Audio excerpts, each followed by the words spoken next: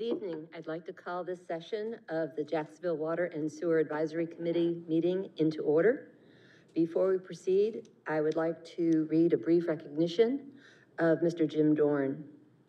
On behalf of the City of Jacksonville Water and Sewer Advisory Committee, we would like to take a moment to recognize the services of James C. Dorn, Jr. Jim passed in May of 2020 after an extended illness. We extend our sincere condolences to his family and friends. For more than 22 years, Jim served on this committee, ensuring the city's water and sewer infrastructure was sound and fiscally supported. Our meetings were marked with probing questions from him that sought to get at the reasoning for every decision.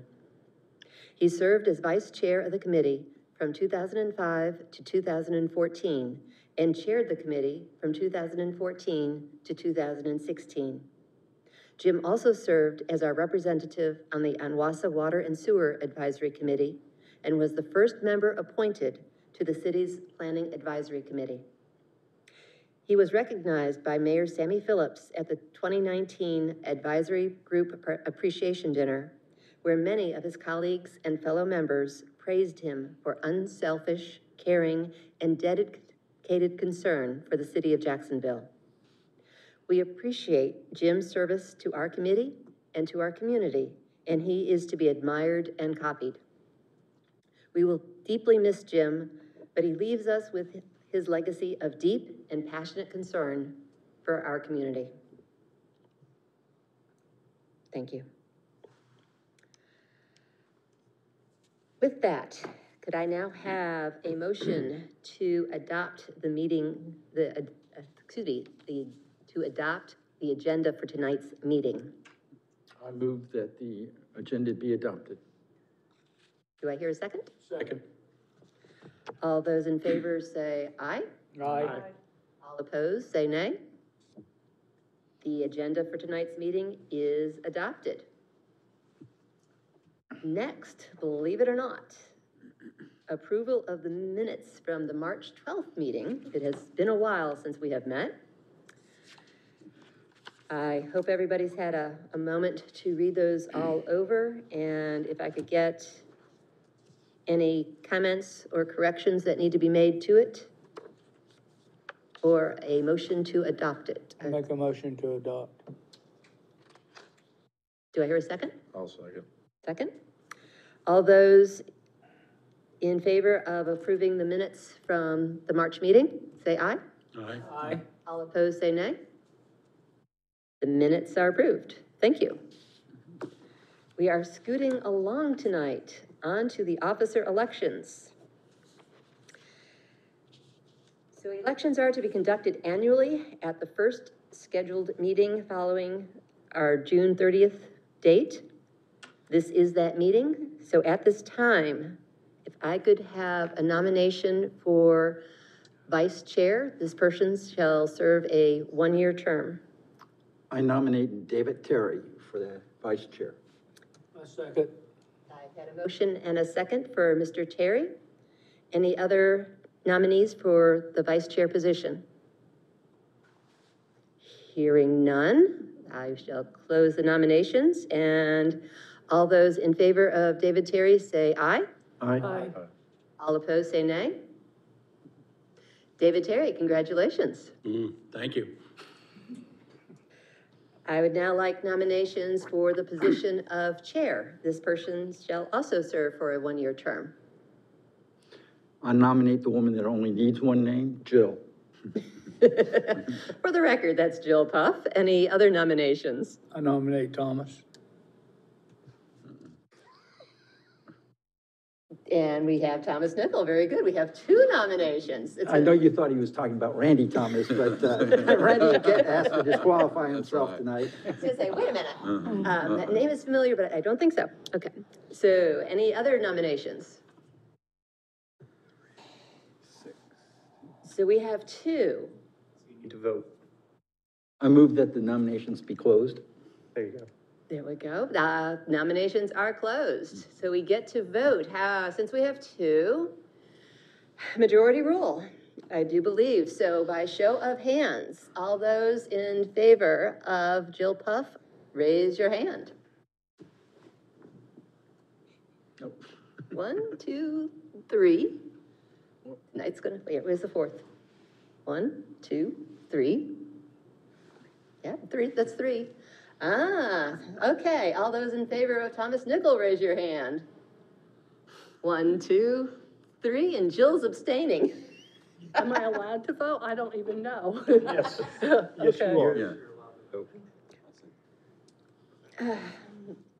We had a 3 to 3 and abstain. Which column would you like to put your name into? I'll vote for myself. All right, then Jill. There you go. Congratulations, Jill. Thank you. So Jill is our new chair, and David, you are our vice chair. Congratulations. Do I get to turn off the gavel already, or No, Darn. next meeting. next meeting? Okay. So onwards to presentations. Number 6. Planning board appointment, please. Ah, sorry, planning board appointment. I just skipped right over that one. So this board would make a nomination for a representative to the planning board. Previously, it had been Mr. Dorn. So, and then the appointment has to be approved by city council. So this board will make a nomination to city council and go on the next meeting for city council to approve. So do I hear any nominations for our planning board appointee? Can you make, you can make them. I can make it? In that case, Mr. Logan, I would like to nominate you as our appointee to the board. All right, thank you. All right? You need to vote, make sure that everybody, All those in favor of his being our planning board appointee, I'll signify by saying aye. Aye. Any opposed? all right? You are he. Congratulations. We do have 2 new members. At which point did you wish to have those You can do that mentioned? now if you want to. Since we are talking about new people going into various places. One is not here this evening, but that is Mr. Nick Semendaris. However, Steve Kellum, you are here, and we are very happy to have you. Thank you. So resident of the area, and with Quadrant Construction, and nice to have you here. So you've been working with Onslow Community Outreach with some of their, Yes, ma'am. very good, New homeless shelter. very good, very good. Nice to have you on the board. Now, Wally, your turn? Yes, ma'am. Okay. So tonight, I thought it would be appropriate, we've been out of, I guess, practice for a little while as a result of COVID. So I thought it would be appropriate with 3 new members. Logan was new, I think, at our March meeting, and so he's only been to 1 or 2. And then with Stephen and Nick, I thought it would be good to kind of give an overview of the water and sewer fund and the water and sewer infrastructure that fund covers, and what this board is actually responsible for. So I'll kind of walk through our system, our assets, and then our current projects that we're working on. I'll keep the projects very brief. I'll just kind of touch on them, mention them. If there's one that you're interested in, I can certainly go into more detail. We have Jason Miles with engineering here to support that as well. So with that, we'll get started with water. This is our water treatment process, just kind of a timeline, if you will, of how we, with the city, where we get our water from and how we deliver it to our citizens. So our water actually comes from 2 well fields, the Castle Hayne well field and the Black Creek aquifer. I'm sorry, not well, but from the aquifers. The Castle Hayne is a shallower aquifer. It's roughly 200 feet deep, give or take. And the Black Creek is anywhere from 600 to 700 feet deep. The water from the Castle Hayne is actually pumped to our water treatment plant, and there it's treated and then moved into storage where it can be used by our residents.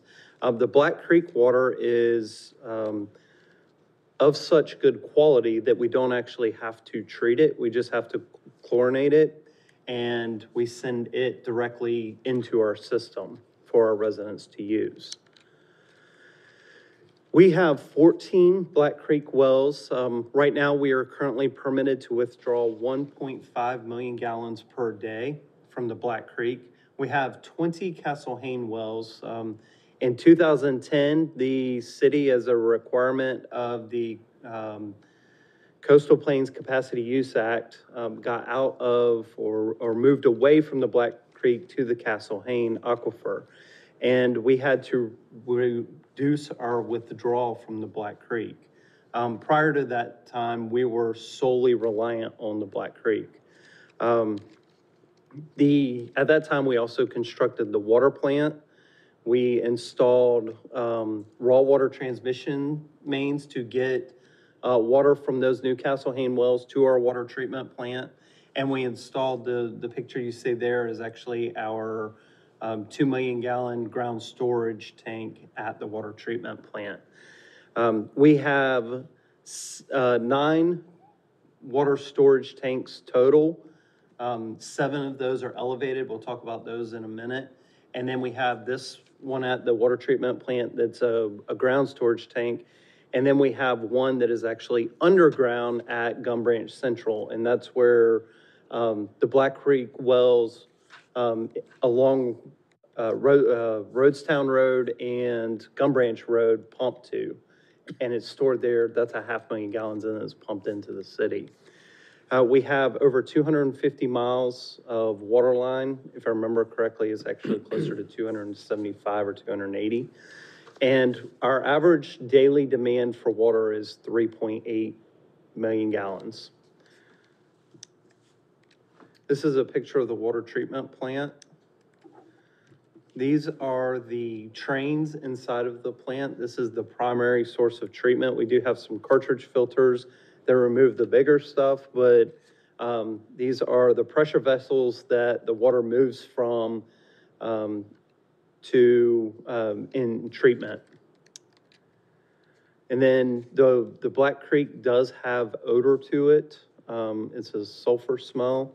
So we do remove the odor through these biofilters. It actually, water's pumped into the top, it kind of rains down, and we have plant material in there that kind of consumes the odor.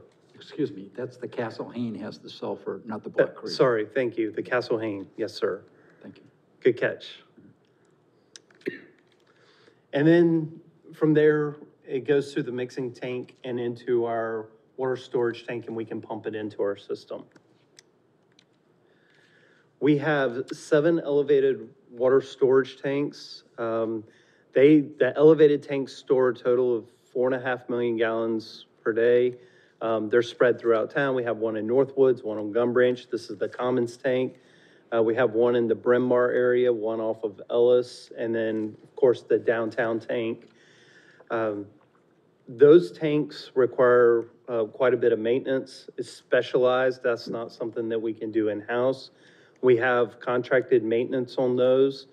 Right now, we have 6 of the 7 tanks on contract with Suez for the maintenance of those tanks. The only reason we don't have the 7th on there is we've brought them on as they've had to be painted. So we have one left that will have to be painted and brought into the tank maintenance. And that includes both the exterior and the interior of these tanks. And the current annual cost of those is to maintain those is roughly $255,000. Yes, sir. I'm over here. You said it's specialized maintenance. What is the specialized maintenance? What does that mean? They have to, one, in order to do anything, they have to be certified to climb, and they have to have special equipment to do that. We used to do some of that in-house, but what we found is that it was kind of expensive to upkeep and maintain and to keep those people certified. In addition, it's special coatings. You know, some of these tanks are metal, the Commons is composite. So there are special materials and coatings that they have to use that you know, we as the city just don't have that specialty. With that though, several of these tanks actually have cellular towers on top of them. And we have lease agreements with all of the big carriers, AT&T, Sprint, T-Mobile, and Verizon. And the revenue that we receive from our water tanks into the water and sewer fund to help offset that is actually $335,000. So we actually bring enough in to more than cover the cost of the maintenance of these tanks. So that is certainly a benefit. I got one Yes, sir. question about it. So when you paint the inside, do you have to drain it out? So when Yes, you sir. drain it, does that hurt service to people in that area? We try to be careful about when we do that. We try not to do that when we have higher demand times, like the middle of the summer when it's so hot and it's been dry. How long are But they yes, down we for? do have to take the tank completely out of service. It typically takes anywhere from a week to 14 days when we take one out of service. We have enough storage that it really doesn't hurt. You know, most of the people don't see a difference. The one caveat to that is the commons tank. Gotcha. Because we really only have 2 water tanks on what we call our high side of town, or in the western Commons Bryn Mawr area. It's the Commons tank and the Bryn Mawr tank. And the problem is the Commons tank is so large and so high that we can't get water out of the Bryn Mawr tank when we're using the Commons tank. But the Commons tank is so large and provides pressure when we take it offline, we have struggles too. So the Commons tank has really been our largest challenge when we take that one out of service. And we're definitely careful when we take that one out of service. And we Did we don't kn- allow it to stay out of service for any extended period of time. Did we not have, back in some of our earlier meetings, that we were gonna have to take the common tank out to raise it? No, we wouldn't have to raise it. We need to take the Commons tank out of service to actually do some maintenance on the inside of it. And that's something that we will probably schedule over this winter to do. And the project that you're remembering was actually the other tank that we cannot currently utilize with the Commons tank. So we would look at, we do have a CIP project to look at whether we put a booster pump on it or whether we raise the tank. So you're correct. We did have a discussion on that though. Moving on to wastewater. Excuse me, before you do that, Sure. one comment, and that is, when you did the water treatment plant, that was a significant investment requiring a large number of bonds, and it is part of the cost that's every year being paid, and it supports the higher rates for the water. So the water treatment plant being moved out of the Black Creek, having to build that, had an impact that is seen by the customer, in that we have to service those bonds. And was it a $20 million plant, Bill? It was, the total project was $45 million. And that project was not bond funded. That project was actually funded by low interest loan from Public Water Supply. But it's still paid back. It's still got to be paid back. That's Yes. correct. And yet it is one of the most modern water treatment plants on the East Coast here. So we have that, and it has much more capacity than we're currently using. That is correct. But it does impact the enterprise fund in that you have to pay that loan back. That is correct. Thank you. So moving on to wastewater, the area that you see in blue is the city limits of Jacksonville. You see all the little squares are small pump stations that we have spread around the city. Essentially what we do is we move the wastewater to a central location. That would be our main pump station, which is right near Quartz Plus. And then we pump it out of town, roughly about 7 miles through a 36-inch force main to our land treatment site. And we do not do traditional treatment like many other municipalities and sewer providers. land treatment is, all natural. We bring it into our plant, we run it through our headworks, we, send it through aeration trains, and from there, we irrigate it on trees, which is why it's such a large area. And just a fun fact, I think the city is somewhere around 26 square miles, and our land treatment site is somewhere around 12 square miles. So we have about half the area to treat the wastewater that's generated from the city. With that, it creates some interesting things. The city has roughly 600 miles of pipe. 300 of that is, or roughly 300 of that is in the city of Jacksonville, in city limits. The other 300, or close to 300, is actually at the land treatment site. And that's to move the wastewater from the lagoons out through the irrigation field. We have, in the city, 45 wastewater pump stations that we have to operate and maintain. We have a large number of pump stations because, as you're fully aware, Jacksonville is pretty flat. So we use gravity sewer where we can, and we move it to a point where we can no longer move it any further, and then we pump it to another point that we can move it. So it's, it does require a fairly large number of lift stations to move the wastewater through town. We have 7,500 acres of forest at Land App. What I will say is not all of that is irrigated. We have buffer zones and conservation areas. So we really only wet roughly 2,500 acres of it. But we do that through 21,000 sprinklers. We have storage capacity, as you can see in the picture. We have 3 large lagoons. They store around 690 million gallons of water. Our average daily flow is somewhere around 5.4 to 5.5 million gallons per day. And at the site, because it's such a large area, we have site roads. We have 65 miles of road that we also have to maintain. Those are primarily gravel roads, gravel and dirt roads. We don't have paved roads out there. I have a question for you, Wally. With that 5.4 million gallons per day, I know we've been concerned about leaks into the system.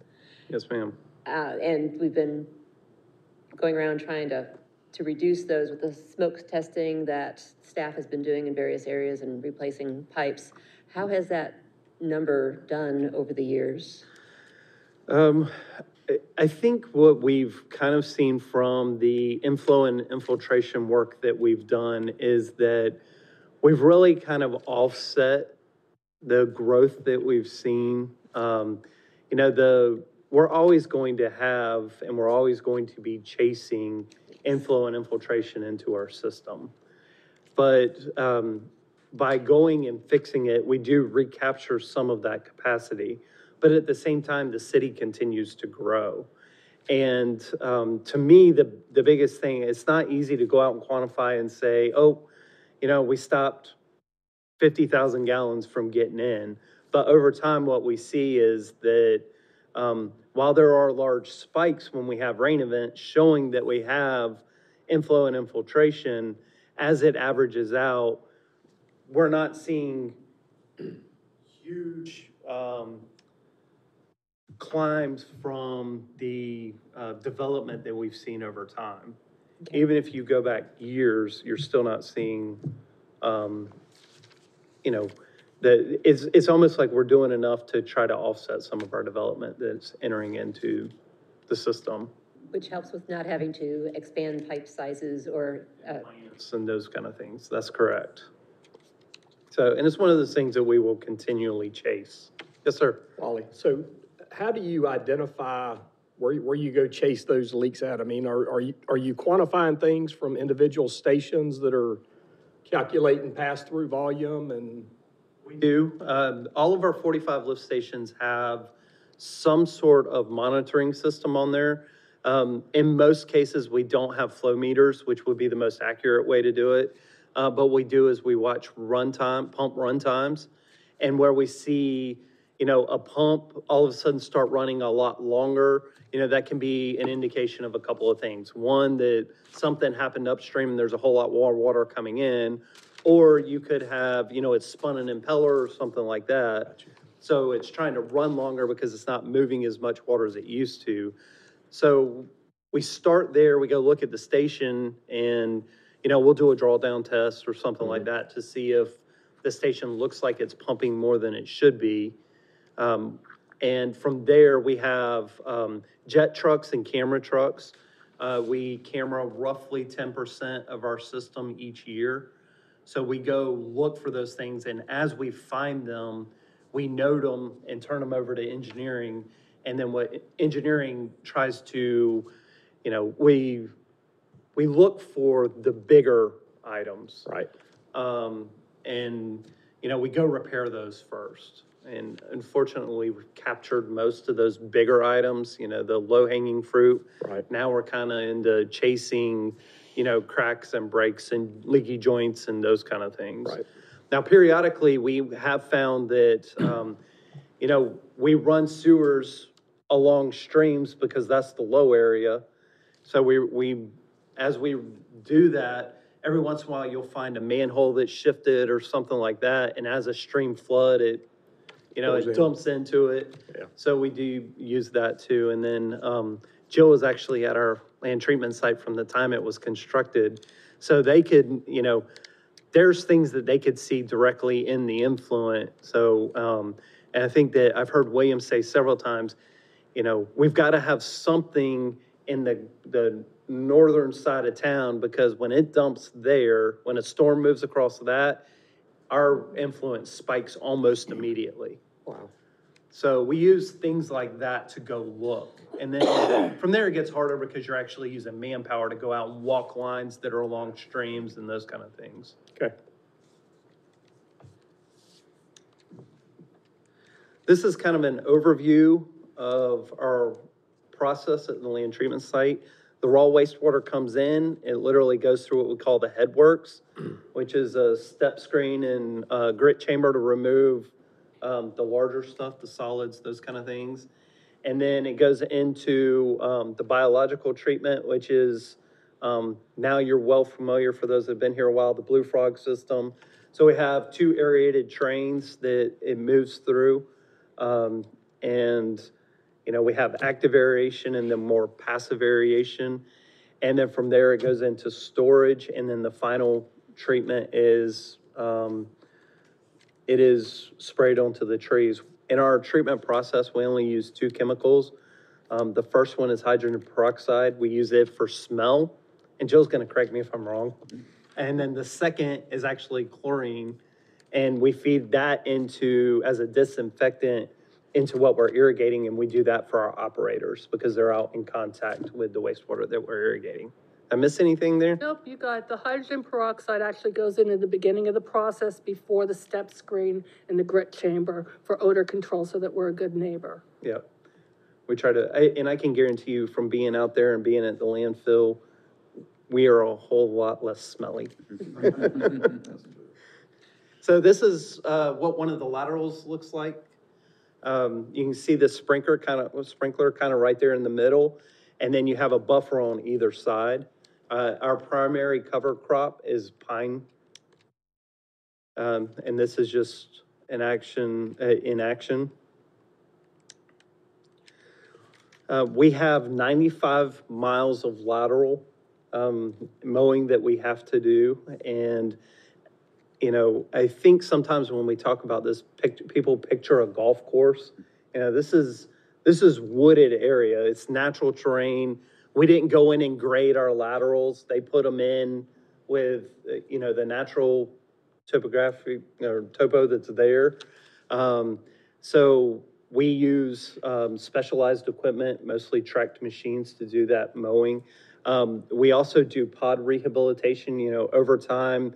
As the hardtan, the layer under the ground starts preventing the water from percolating down, we'll go through and we'll break that up. Or if we have areas that seem to, stay wet all the time, we go investigate and try to repair those areas. so we don't lose them to, so we can't spray. So we have a lot of just maintenance, as you can imagine, with an area this large. We also have several partnerships with NC State. Those have been very beneficial.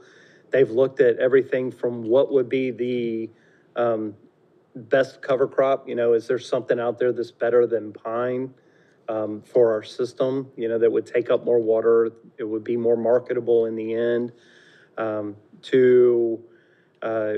they've come out and done water balance studies to show what happens to the water on the site, how long does it hold, what's the capacity of the soil in the area. We've had some pretty interesting partnerships with NC State, and they've gone out and secured grants for most of this work. They've administered most of it. So we've had a really great relationship with NC State. And then we have forestry management and everything associated with it. We do everything from clear cutting to thinning and harvesting. And we've done controlled burning, although we haven't done that in a few years. And we even do rotational herbiciding as necessary. So we have our land app site is really a unique site. It's a wastewater treatment plant in a forest, and we have to manage both. Wally, how have the wildlife been behaving with those 21,000 sprinkler heads? It's a great place for wildlife. They love it. Well, I was just wondering about the bear. Oh, we have bears, and we have a lot of deer and turkey and snakes, and what else am I missing? I just want to make sure they weren't breaking them or anything. No, we haven't had any. And actually, we allow hunting also. You do allow hunting? To help control the deer population. Wally, for the new members, and the old members may need to be reminded, would you make a comment about the spraying restrictions? The state doesn't let you just spray as you wish. And the other is the problem that we have with the freeboard going away during hurricane season. Right. Our biggest challenge to the site is the weather. We get 50 to 60 inches of rainfall a year, and we're trying to put another 50 inches or so of rain on top of that.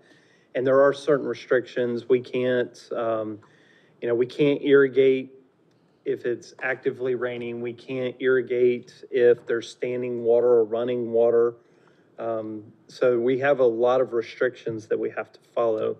And in some cases, if it's not necessarily raining today, but it rained hard today and the ground is saturated and it can't take up anymore, we can't spray tomorrow. So we have a lot of weather-related coordination that we have to do in operating and managing the site, which is why we have such large storage.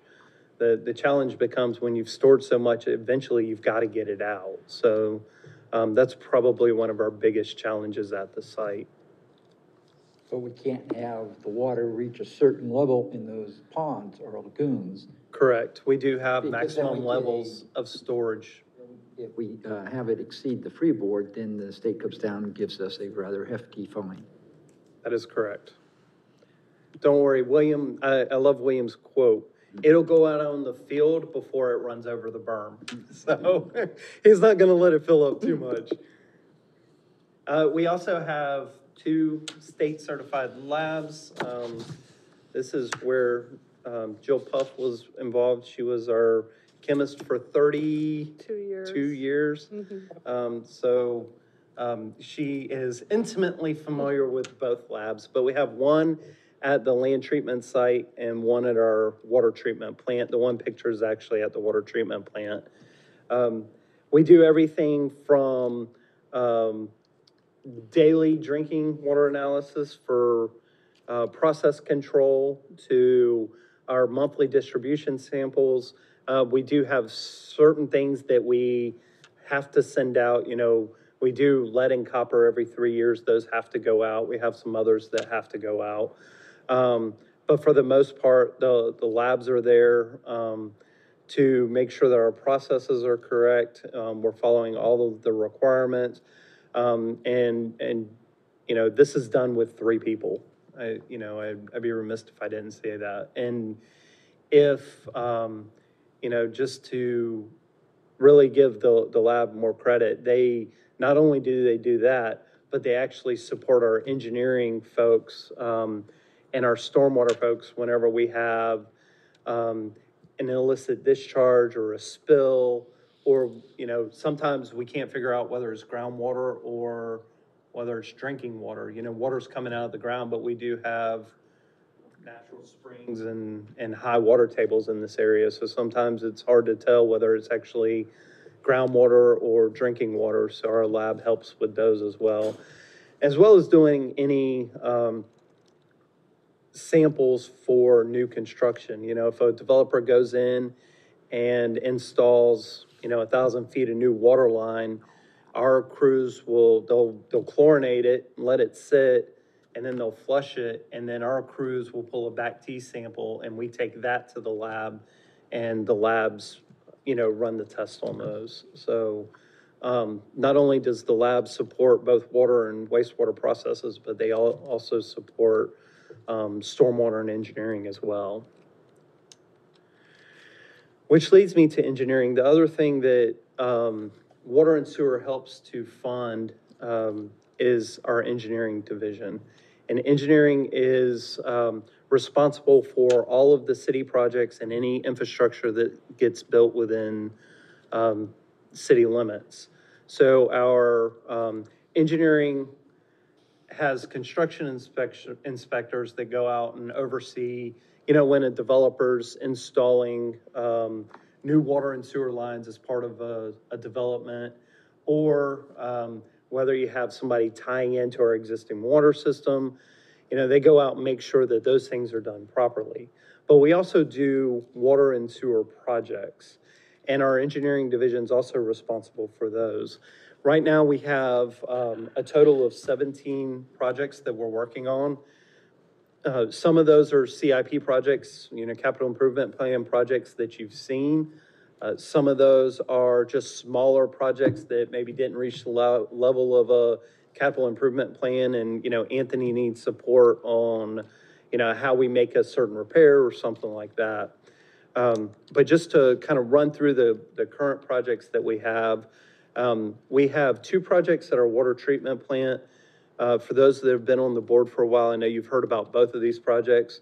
The first project is repairing the concrete base that's under the chemical storage tank at our water treatment plant.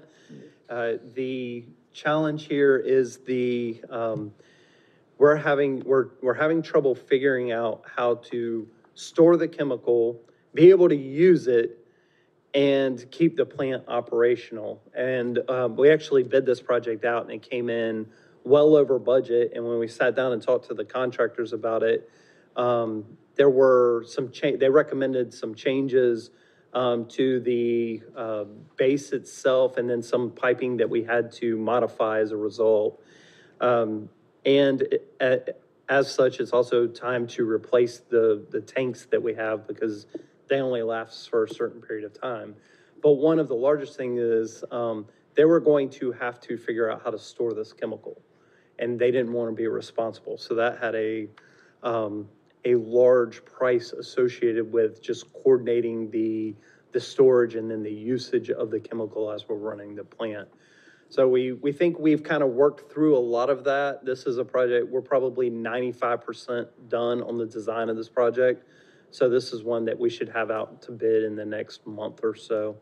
Jason's cringing as I say that, but we should have this one out in the next month or so. And then along with that, we have to do some adjustments to the chemical feed lines. The way it works right now is we have several chemicals that go out to our mixing tank, and they all combine in one pipe, and they have water that carries them out. But what we found is there's some sort of reaction inside the pipe as those chemicals mix with the water to get to our mixing tank, and it actually creates deposits inside the pipe and plugs up the pipe. So what we're gonna do is replace that one pipe with several smaller. I think it's a 2-inch or something currently. So we're going to replace that 2-inch with several smaller, so we keep the chemicals separate, but there's some sort of reaction that's happening inside of that pipe, and it's causing deposits to settle out and clog the pipe.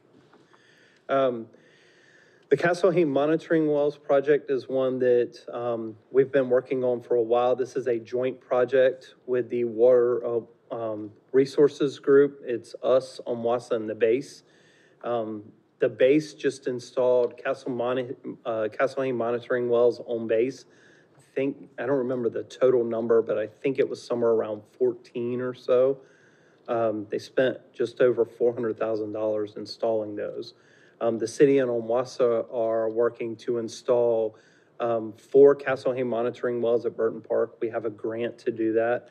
We've already taken bids, and we're in the process of finalizing the contract with the contractor to install those. So hopefully those will be installed in the next month or two. To update the board members and the public, they're being monitored because we're looking for. We're monitoring, we actually have 2 things that we're looking at with the Castle Hayne monitoring wells. These are going in at Burton Park, and we put in 3 Black Creek monitoring wells at that location. And the reason for the Black Creek monitoring wells was to identify the salt freshwater interface in the aquifer, and then make sure that we are not moving we're not making the aquifer become salty. So we're making sure that we don't move that saltwater interface. And as we were drilling those the Black Creek wells, we noted that in this location that the Castle Hayne aquifer was very, I don't know if thick or wide is the right description, but what we found is that the Castle Hayne was very large in this area. So we identified that would be a good place for monitoring wells. One, to look at water quality, water quantity, and secondly, we want to make sure that we're not causing, because we've moved from the Black Creek to the Castle Hayne, and OMWASA did the same thing, we want to make sure that we're not causing problems in the Castle Hayne. So the monitoring wells are there so that we can ensure that we use the aquifers as sustainably as possible. And then the Indian Drive Booster Station flow meter is actually complete. We had to redo some piping at our booster station at Indian Drive. It actually feeds the Commons tank, and it pumps water from the Gum Branch area over to the Commons tank. So that project is complete. And then we have 2 generator replacements at wells 6 and 7. These generators have been there since the 70s, I believe.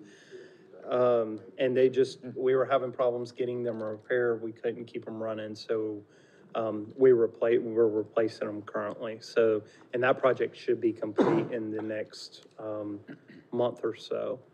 And then the Black Creek well upgrades and the water supply wells, I'm not going to go into a lot of detail, but what we had is a project to go out and redo some well houses for wells that were constructed in the 60s. And we really hadn't done much to them since then. You know, we had done ongoing maintenance, but no renovation, no roof replacements or control replacements or anything like that. We just maintained them and kept them running. And we decided before we invested a lot of money into the well house and the electrical and the controls, we thought it would be good to actually camera those wells and look at them. And when we did that, we found out that the 3 wells that we were looking at doing really weren't worth doing. We weren't getting the supply out of them that we had been. We thought that we would probably be able to line the well or rehab the well. And what we found is that after cameraing them and evaluating them, that they really weren't good candidates. So We backed off of that project and moved over to an adjacent site, which was well number 1. And we found that it was actually in good shape. We had not been using it because of the piping system. We actually had trouble keeping that well running. It would get knocked off of, the pump would get knocked off its curb, or in some cases it would just totally shut down and it couldn't overcome the system pressure. So we really hadn't been operating that well, and it was in very good shape.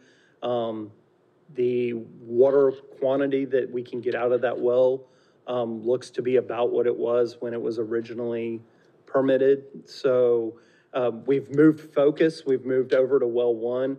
That will require some piping changes and some pump changes, and we'll upgrade that well house. And then as part of that, we'll come back and look at 2, 3, and 4 and look at possibly just abandoning those and consolidating into one well, one larger well. So that study will take a little more time, but we're moving forward with well 1, and it's probably in 60 or 70% design at this point. So hopefully we'll be moving forward with that after the first of the year. And then the New Bridge infrastructure project, this is actually part of an overall larger project for streetscape, repaving, medians, and stormwater. But it does, the water in particular on New Bridge Street is in extremely bad shape. We have to repair it quite frequently. We have leaks pretty frequently. So the water really needs to be replaced along New Bridge Street, and the sewer as well. I think we're doing most of the sewer with lining. I don't think we're going in and actually replacing all of the sewer, but that's just older infrastructure that needs to be addressed and replaced. And that will be coordinated with the overall larger project of the streetscape. And that project's a several-year project, and we're doing some stormwater work now. If you travel down New Bridge Street, right beside Charles Riggs's office, we're putting in new stormwater pipe, and that's kind of the start. That has to be done before we start the rest of the project. On our sewer projects, we do have, if you remember Triangle Mobile Home Park, that the owner has removed all of those mobile homes, but there's still sewer infrastructure there. And we're going through and we're going to line all of the infrastructure that has to stay, because it does serve more than just mobile home park. We have a lift station there that serves some of that larger commercial area. So we will, in an attempt to get rid of some of the inflow and infiltration into our system, we will line the infrastructure that has to stay, and then we're going to abandon the rest of it. So the small services that were just internal to the mobile home park, we'll go through and abandon those. And we anticipate that will help eliminate quite a bit of I&I that comes into our system. And that is one of the lift stations that as soon as it rains, you can see that wet well go high. That one definitely has some inflow and infiltration into it. And we have the Ellis pump station. I should have included a picture of this, but I know you've seen it a couple of times. This is one that was flooded during Florence. The lift station sits probably 5 or 6 feet off the ground, and it was a good 2 feet into the lift station during Hurricane Florence. So we're still dealing with the repairs, but ultimately we're going to either need to change the design of that lift station to become, a submersible type station where we raise the wet well above a floodplain, or we relocate the station. And engineering has been working with finance and FEMA on the repair and upgrades, interim upgrades to the station. And we're looking at a grant for either the full repair, rehabilitation, or relocation of the station. And we have biofilter upgrade at Bryn Mawr Pump Station. The biofilter that we have there is just, it's undersized. And Bryn Mawr Pump Station and Ellis Pump Station were basically built off of the same plan. They're very similar.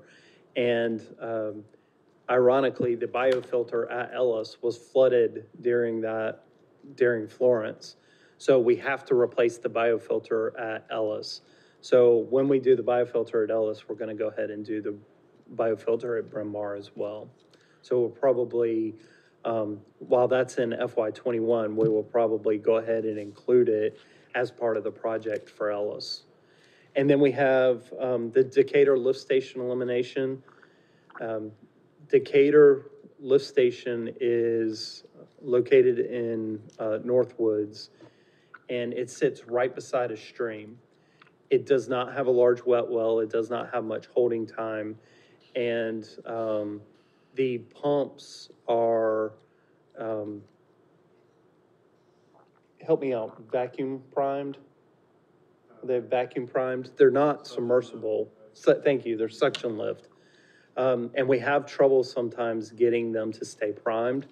And that is a site that concerns us because if that station floods, it will end up in a stream and it will be a reportable spill and we will probably face fines.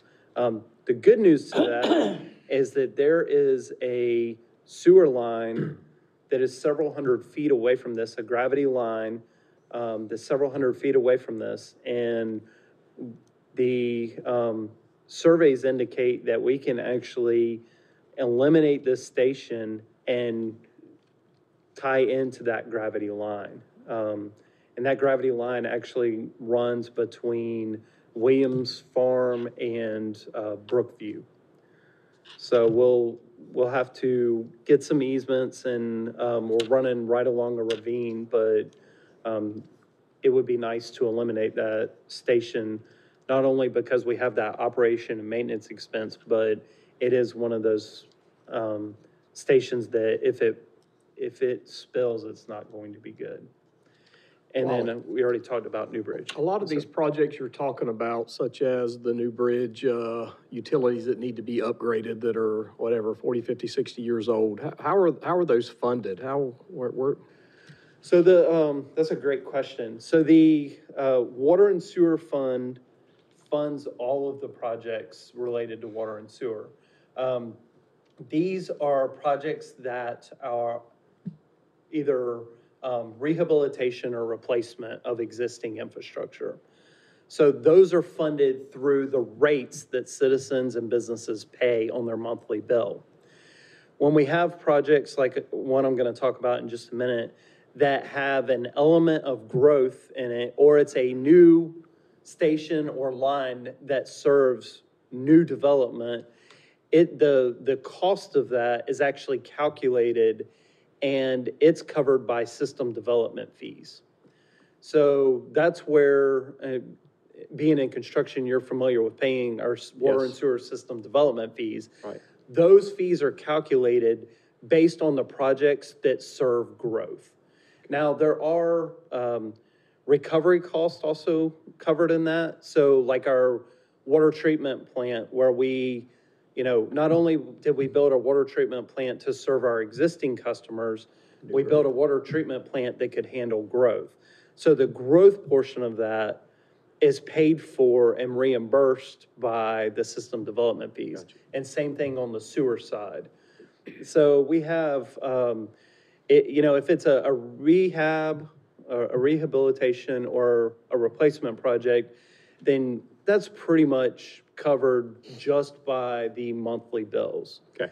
And if it's now we do have split projects where, we replace, Ellis really isn't a good example because most of that basin's built out. But when we did Henderson Drive, we actually we added capacity to that station.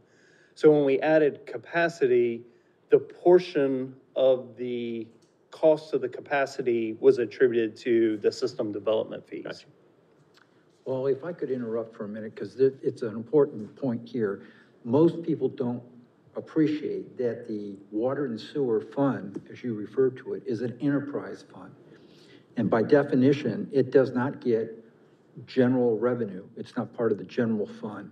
So the taxes don't pay for what goes on in your water and sewer fund. That has to either come from, as you said, rates, or the facility, or bonds have to be taken out, or a loan by the fund, which That's are not correct. paid for by your taxes. So it's a self-sustaining source of money that you can't just go out and do things. And as a result of that, it leads into something this board does that's very important. That's the review of the capital improvement plan.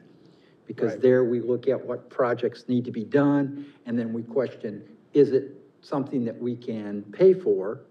Or is it going to shoot the rates through the roof? Or can we take out loans and give our advice to the council and Wally on what we think is the best thing for our citizens? But the important point is, Water and Sewer Fund is an enterprise fund independent of the property taxes, sales taxes, and the things that people have a tendency to blur when they talk about it. And that's why your rates are so important. And that's why this board often is fighting with the facts to keep the rates low and say, can we put that project off or not? But they're sources for the fund, but taxes are not one of the sources of fund. It's either the rates, loans, bonds, or the facility fee that the state now mandates be done in a certain way. It's got, what is it, 20-year? The system development fee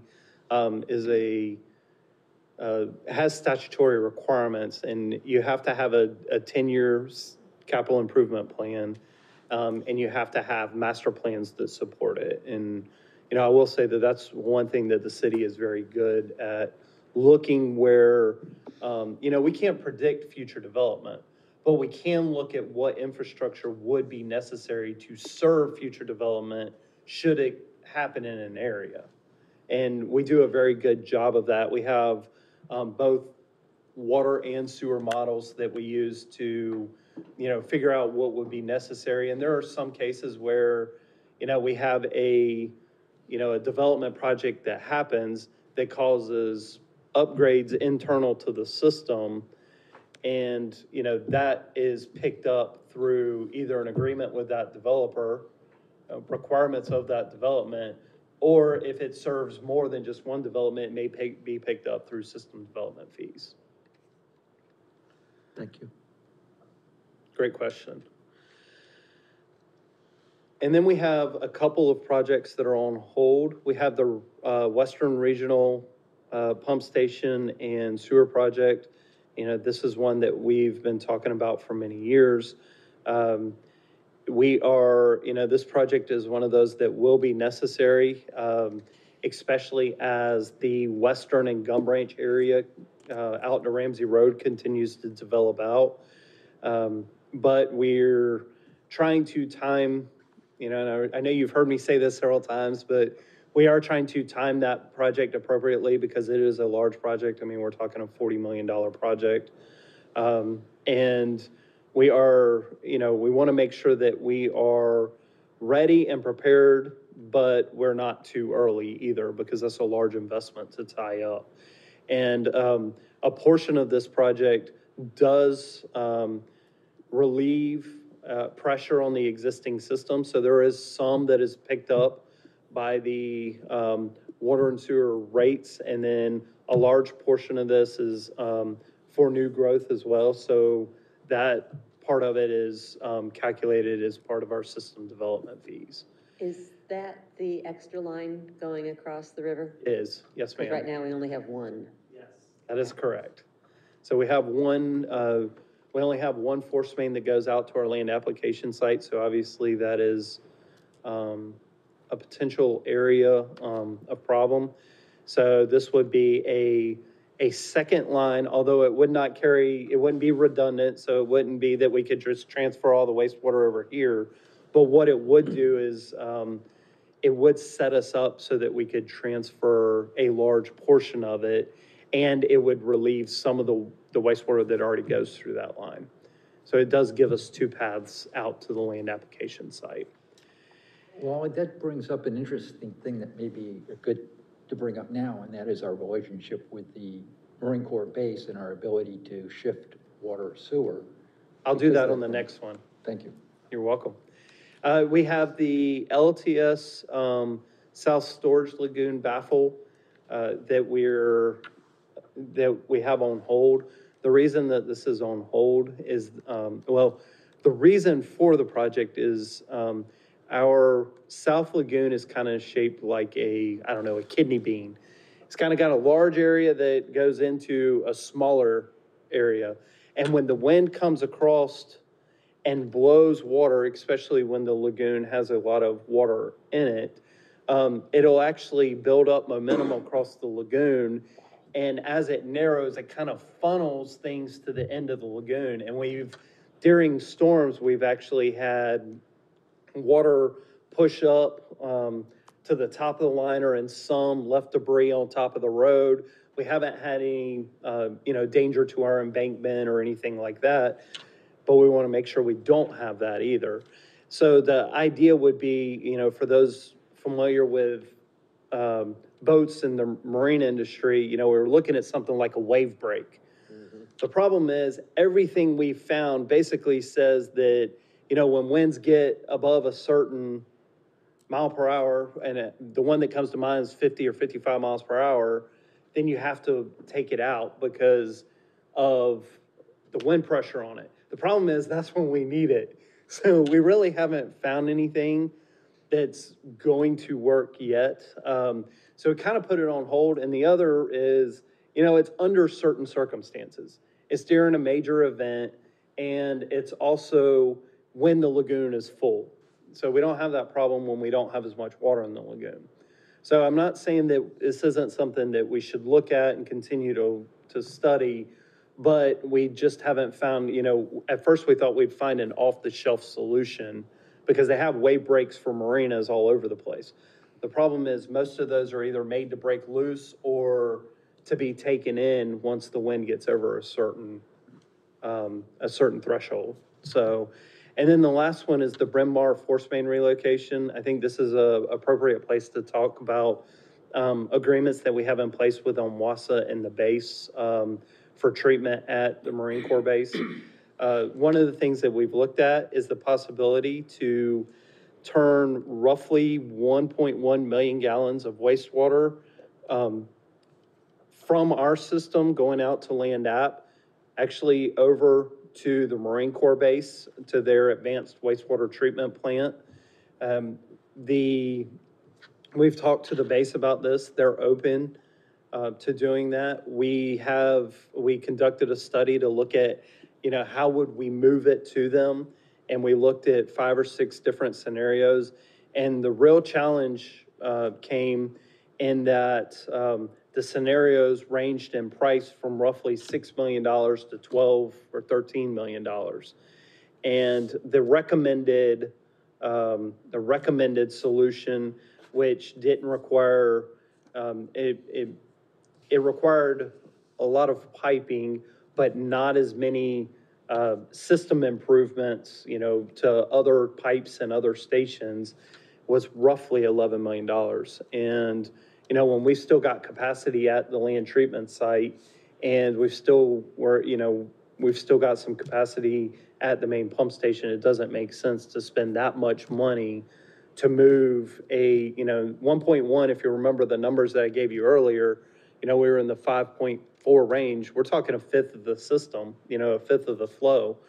That's a great way to extend the life of our land treatment site and to continue to be able to grow, but we don't have to do that right now. So that's a large investment that we've decided now's not really the best time to take that on, but it's something that we've looked at, we've studied, we've evaluated the routes, We know what would be required, so it's something that we can move forward with in the future if necessary.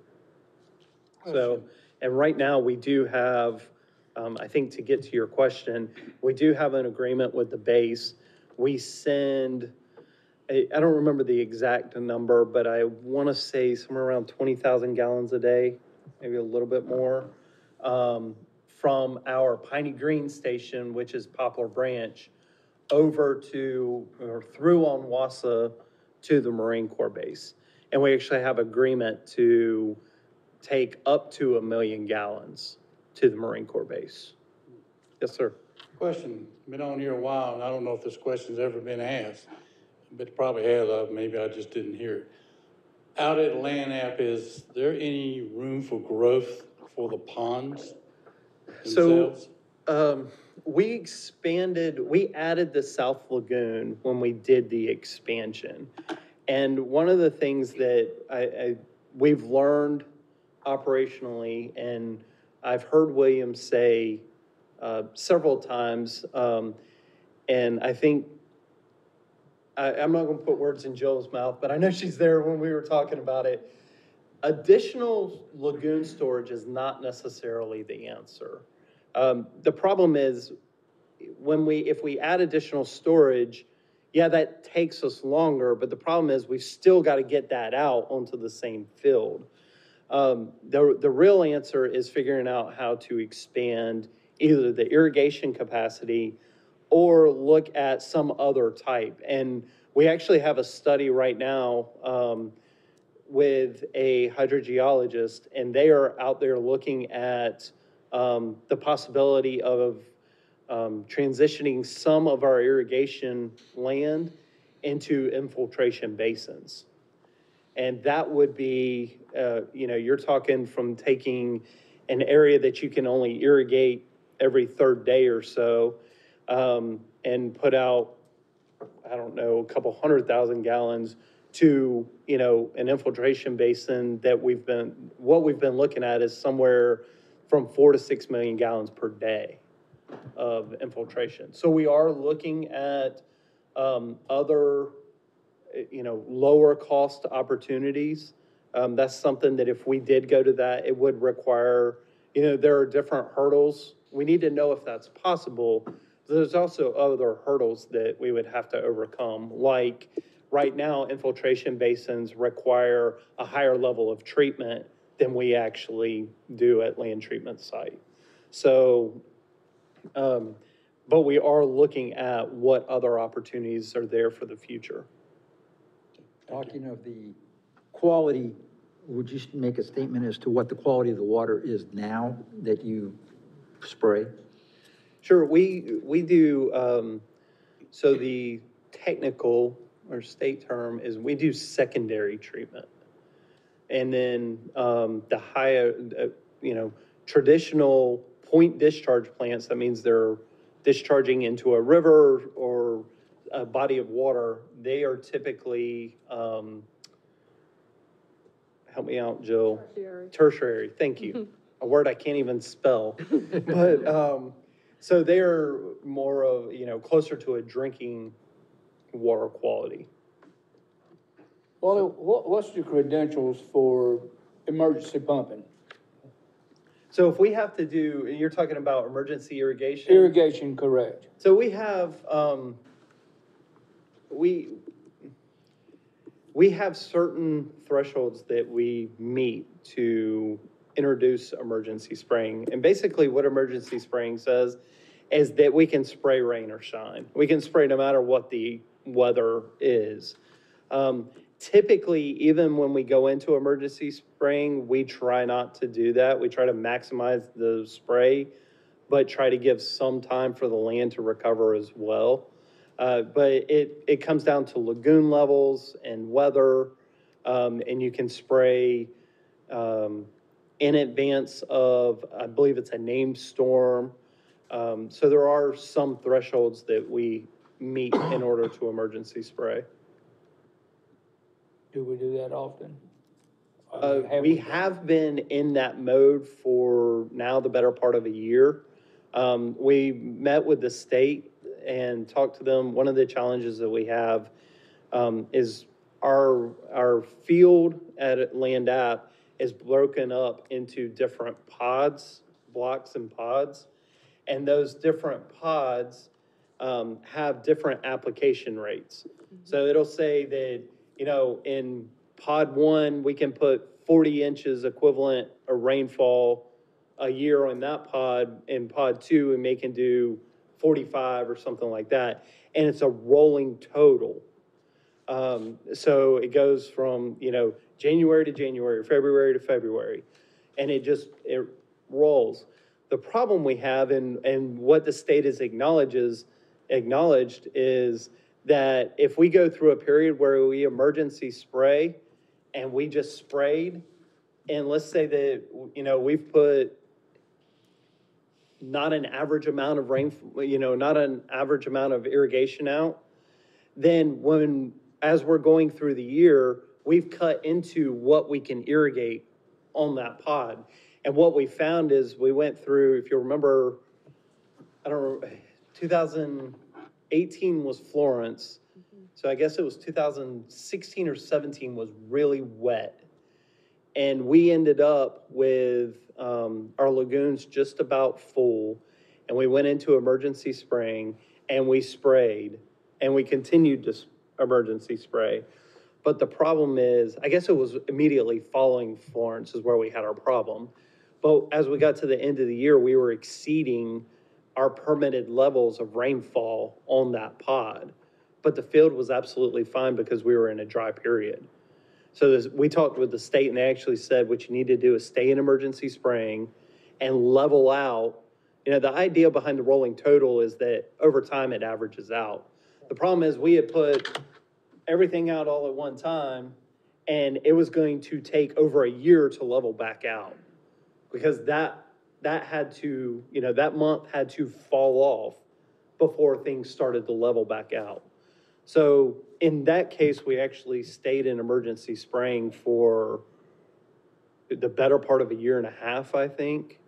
And that was working with the state on how to, level that back out. And we've actually talked to the state and with one of our studies with NC State, we've got to provide some additional information, but they're willing to consider dropping that annual rolling total because they recognize that that is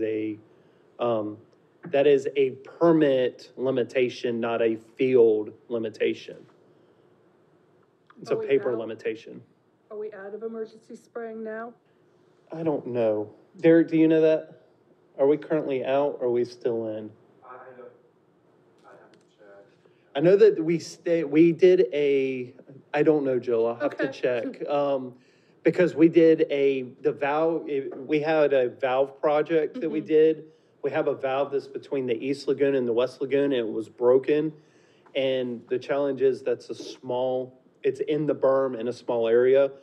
And we stayed in emergency spraying to ensure that we didn't have any issues with that valve project because we had to, we couldn't bring the West Lagoon up.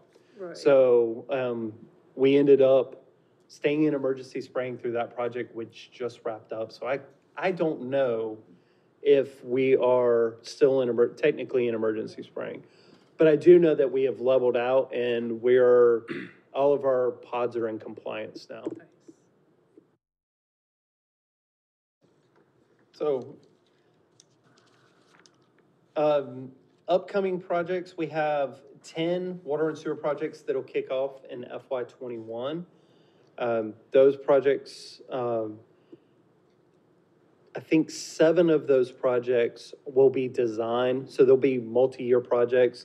So design will start next year, but we won't move into construction until the end of the year or the following, or FY22, I guess it would be. And then 3 of those projects are scheduled. They're smaller projects. One is the sewer line replacement right over here on Warlick Street that we need to take care of. Those we will design and construct all in the same year. But, with our bigger projects, one of the challenges we run into is permitting. Permitting takes time. So we can't, it's not typical that we can design and construct a project in the same year. Because it takes time to design the project and then we have to go through permitting also. So with that, if there's no more questions, yes, sir. I have a couple that I think would be useful for not only the new members, but the general public. One, would you make a statement about the water quality, especially as it relates to bottled water and the use of water during hurricanes, when people make a rush on the water in the grocery stores and so forth?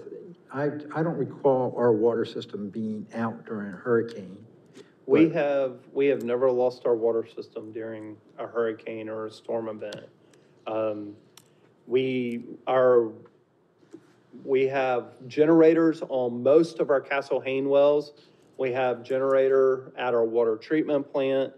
Our elevated storage tanks are, we have small generators at those for controls, but those are all gravity fed. So, you know, there's no pumps or anything at those that we have to run.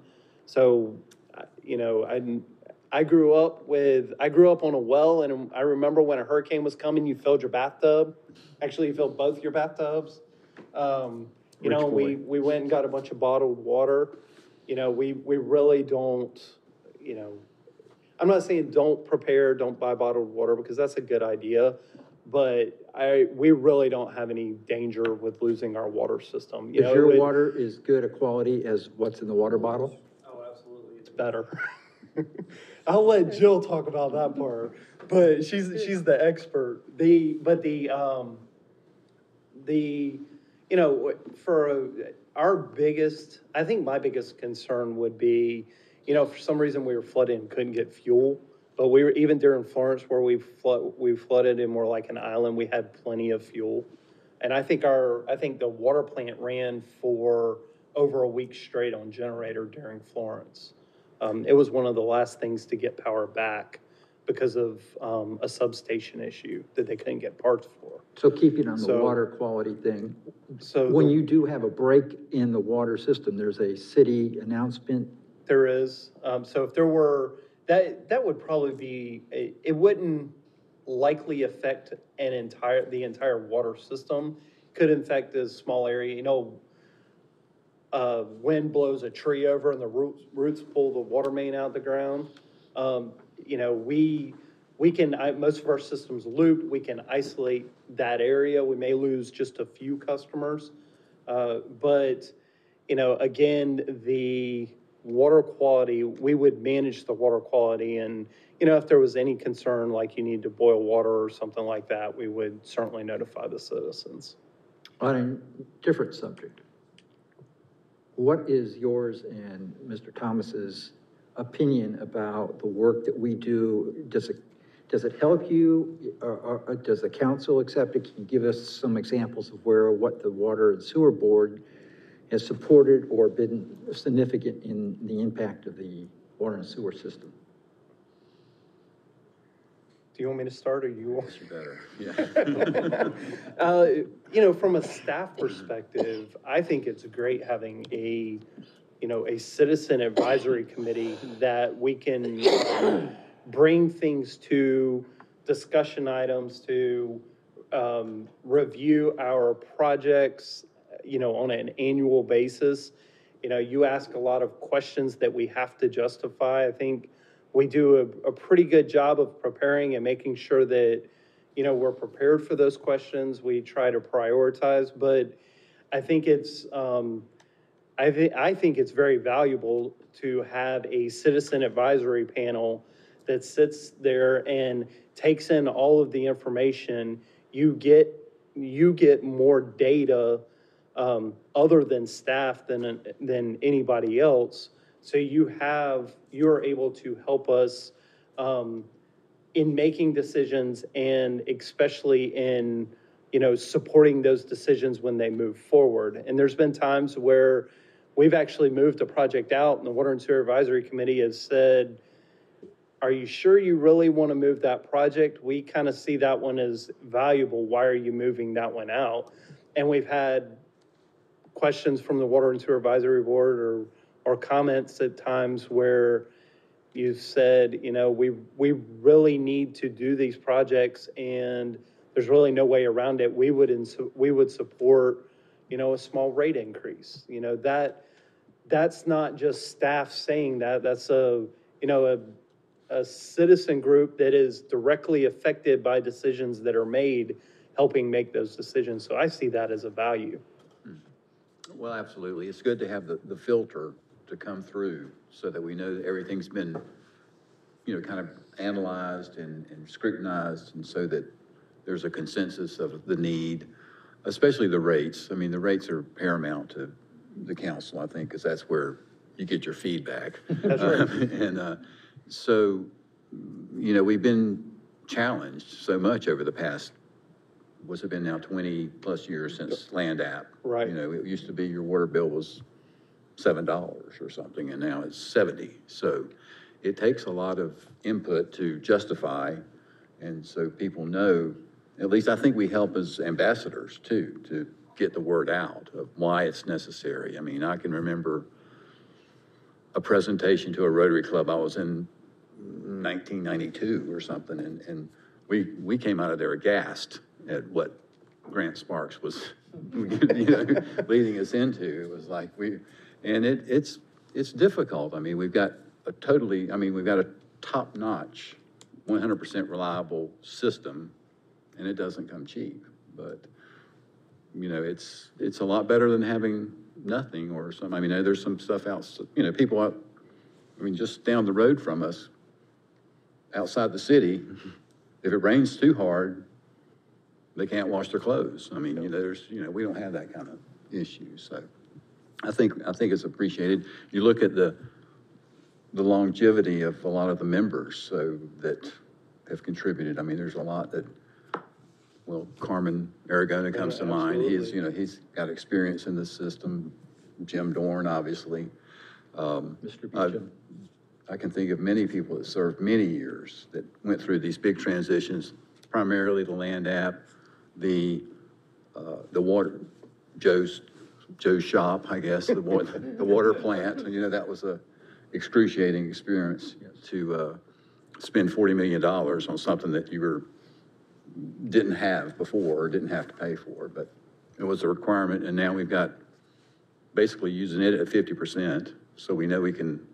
I mean, it's got 8 million, and we're using it for 4 million. I mean, the capacity of the water plant. So we're in good shape. We've challenged, but I think it's an important job.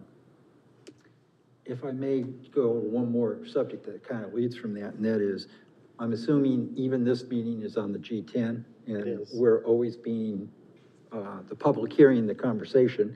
And I would say to the new members that don't assume you know the answer, and don't assume any question is not meaningful, because if you have it, somebody in the audience on G10 may have it.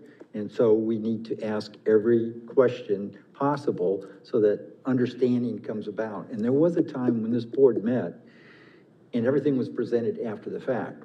There was no education of the board members. We get a great education from Wally's staff now, and we can talk a lot better about things that in the past were a mystery. But in doing so, we need to continue with our new members asking questions as the old ones have in the past.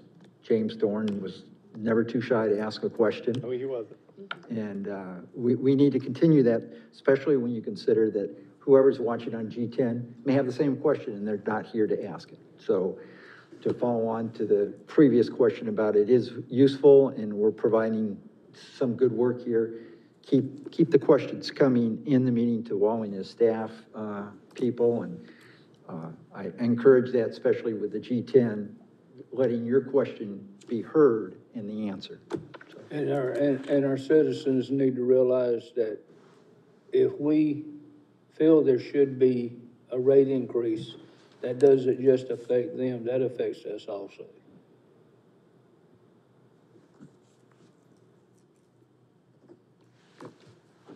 Thank you, Wally. Appreciate it. Speaking of financial impacts and rates, we have this tonight, Miss Sabrina Adams. She is our senior finance manager. And I think at one of the last meetings, or at the last meeting, somebody asked what was the anticipated impact of COVID and, some of the businesses closing or having to operate minimally, and what were the impacts to us. So I asked Sabrina if she would be willing to come, and Sabrina is directly involved in the receipt of our revenue from our customers. So there's nobody more knowledgeable in the city when it comes to our revenue. Yes. Good evening. Yes, now we can talk about the revenue and how we're paying for some of these projects that you've heard about. So just topics for discussion tonight. I'm just going to go over a few things that have been COVID related as far as the executive orders that the governor had issued that affected us. Our billed revenues since COVID started back in March, our late penalties, and the number of account suspensions that we've seen leading up to and during and now as we're coming out of those executive orders. The governor did issue 2 executive orders. The first one was EO 124, and then after that expired, he issued a subsequent order to just continue that. The first executive order he issued at the end of March. It covered from March 31st and went through May 30th, and then he issued a second order just to extend the first one, and that extended it from May 31st to July 29th. He issued the order to sort of provide some relief for citizens that were affected by COVID. They had lost their jobs or had their hours reduced. And basically what it meant is that from the period of March 31st all the way through July 29th, we were not to disconnect any residential customers for non-payment of their utility bills. We also were not to charge any late penalties on any balances that became due during that same period covered by the orders. So if they had a bill that was due before March 31st, we could charge late penalties in April for that bill. But if the bill due date was actually in that period, we could not charge any late penalties. And then once the order was over, we would have to give payment plans of at least 6 months for any of the arrearages that they accumulated over the period of the orders. So that would give them payment plans that would give them till the end of January to pay off those past due balances. So just to give an idea of how we look with monthly revenues, you can see that we sent April and May and June, we have been a little bit lower than we were for those same months last year in FY19, even with the rate increase that we had this year, the 2.25%.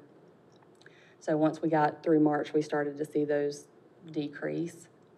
And June revenues look high for both years, and that's because in July we accrue some revenue back.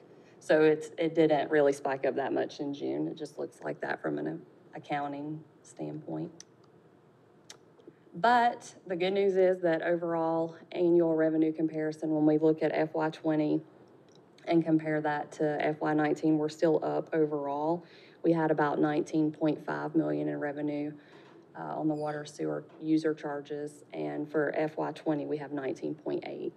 So we are finishing just a little ahead of where we were. Yes, sir. Is that due because of more people tying onto the system? It's due mostly because we had the rate increase, the 2.25%, and so that just helped to offset some of the losses that we had in March once the businesses started to close. We don't have really a ton of new customers, but. So another impact is late penalties. We waived over $105,000 in late penalties since March. Even though we weren't charging the penalties, we were still doing a lot of tracking. We had to report to the state some numbers about how many waivers we were doing of disconnects and late penalties. We decided to waive them both for both residential and commercial customers, even though the order only required us to do it for residential. We thought it would be fair to do it for both, since a lot of the businesses were struggling as well. And September, bills that are going out, that'll be the first month that the penalties have been billed since March.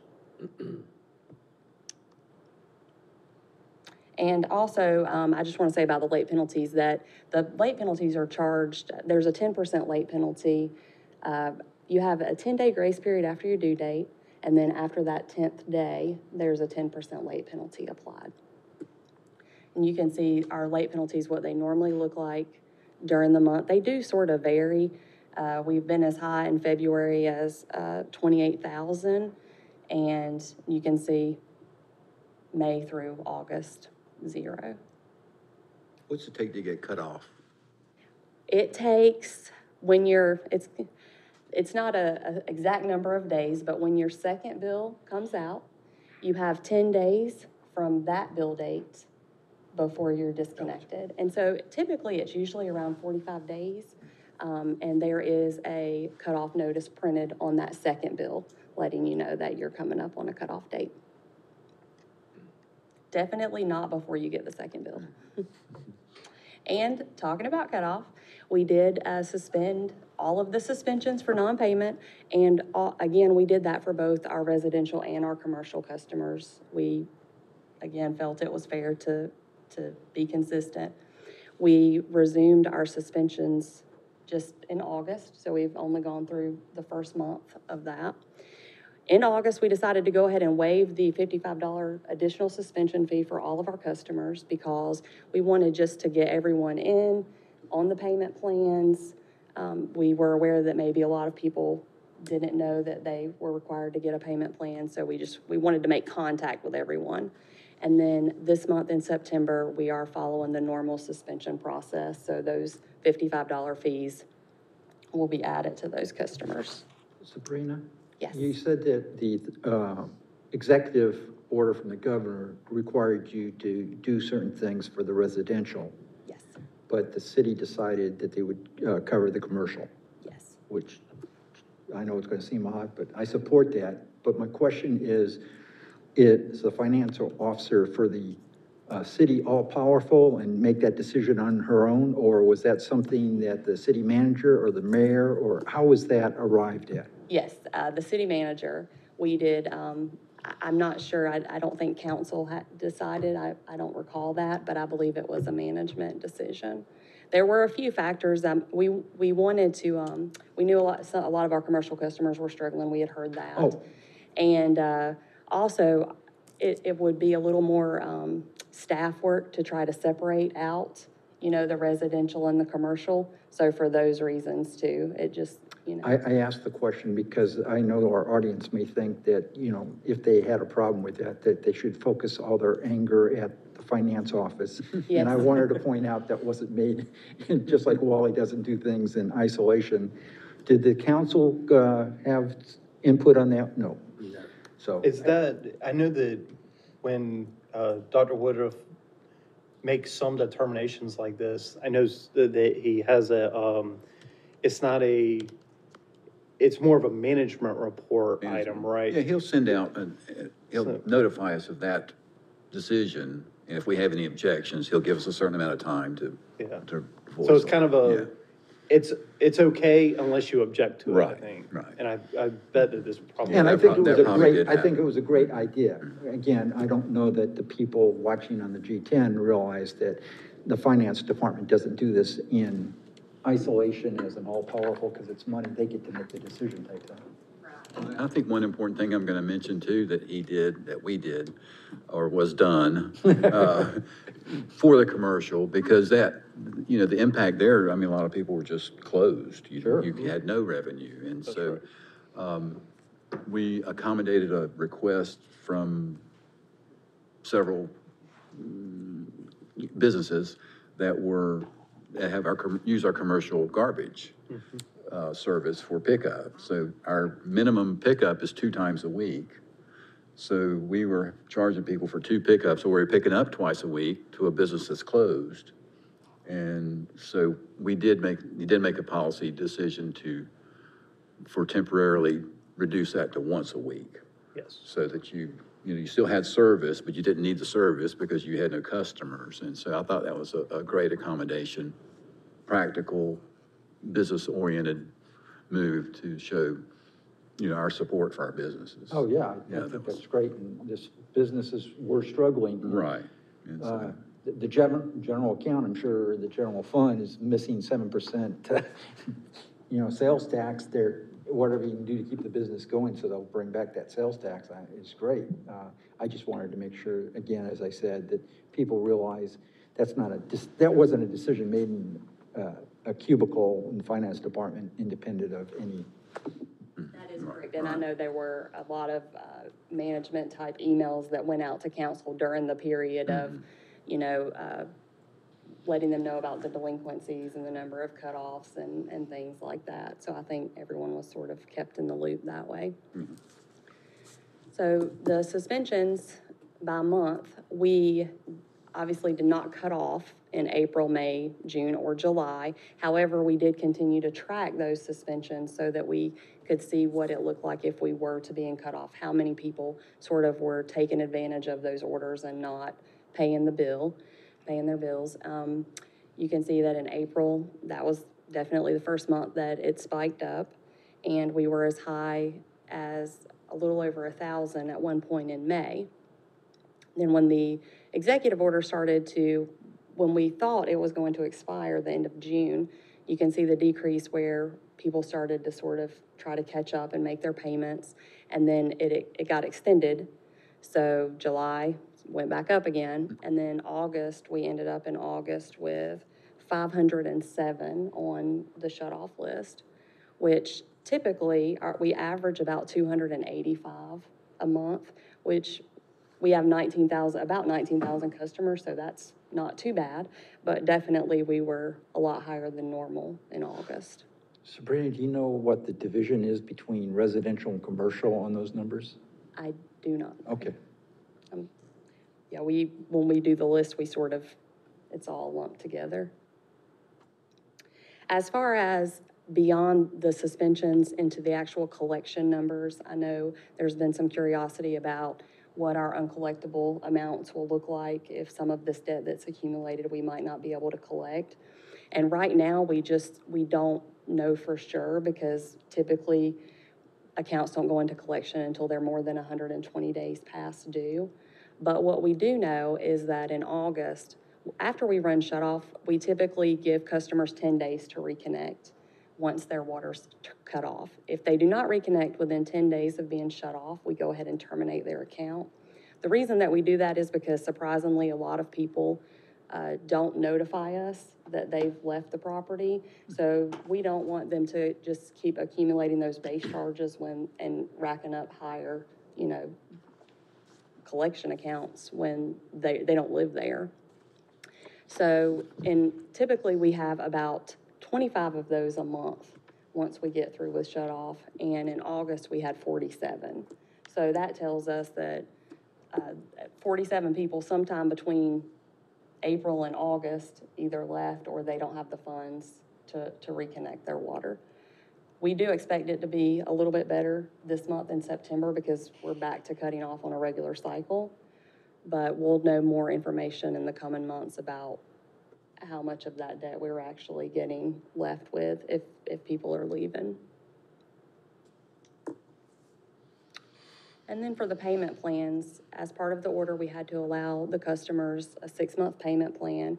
And we talked about how in August, we tried to make contact with all of the customers. Of course, leading up to that, we still continued to do our delinquency phone calls. We changed the messaging a bit, but we still wanted to let customers know that the bills weren't getting waived, they would still owe them. And we continued to send our emails and print the notices on the bills. So in August, when we started the cutoff, we have now 153 customers that came in August, and they are on a payment plan now. They've taken advantage of that. And that payment plan does require that they keep their current bills paid in addition to their payment plan amount. And if for some reason they fail to pay their current bill or their payment plan amount, then they can still go into the regular disconnect. Sabrina, I'm glad you mentioned the getting emails or other messages. I'm on the automatic payment, so I know I got mine when I get the email message. I didn't get one this past month. I had to go and fish up an older bill to get onto the system to look up what my current bill was, because I never got one. Okay, you didn't get the message telling you the bill was ready, or that? Correct. Okay, I'll check on that. Yeah. So I thought that was kind of odd, and I didn't know if that might have happened to anybody else. Yeah, I haven't heard anything about it, but sometimes I know emails and things like that. I don't Electrons know. go astray. Yeah, sometimes. So I'll check on that, make sure that we don't have something going on there. And then, finally, we did have a utility bill assistance program that we've been able to offer customers that's funded by HUD, but it's administered here by the Community Engagement Division at the city. And they have actually assisted with over $40,000 in past due utility bills at this point. The customers have been able to apply online for that. They do have to meet some criteria. They have to show that they've been affected by COVID. Either they've lost their jobs or they've had their hours reduced or things of that nature. When it first started, they were able to get, I think it was $100 per month for up to 3 months. And the due dates, again, had to be during that time of the governor's orders. And just recently, they had extended that and said they could receive up to 6 months, since COVID has now lasted longer, I think, than anticipated. So even with that 6 months right now, we're at about over 40,000. And we had 270 people apply, and we've helped 129 of those people with their water bills. And that's it. Can you comment on how the health of the enterprise fund is and the reserves? In the what? And their reserves for the enterprise fund? Oh, gosh. Well, I just started helping more with financial statements, so I should, and I've been working on the water statement, so I should know. I don't know the exact number of fund balance, but it is very healthy. Yeah. No, well, that's good enough. Yes. And we've had no trouble meeting any of our bond covenants that say we have to meet, there's a ratio that we have to meet. I think it's 1.2 or something is what we look at as our target. So our revenues have to cover essentially 120% of our operational costs. And that's we've been very conservative in that. And the state requires a reserve of a certain amount. That's correct, yes. And we have that, And we no have problem. more than sufficient fund balance. It's good. Yeah. We were actually, it's helping with our capital improvement plan, because instead of borrowing for some of our projects, our model actually looks at drawing down some of that fund balance to pay for projects.